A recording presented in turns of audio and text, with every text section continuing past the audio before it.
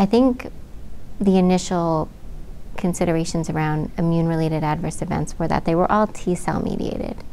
And I think we have a better sense now that not all IREs are created equal.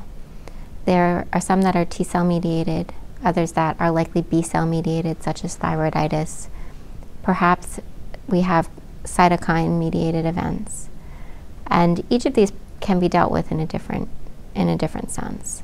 They have different severities, different duration of impact on the patient, some of which are indefinite, and a different level of consideration when thinking about whether to restart or not.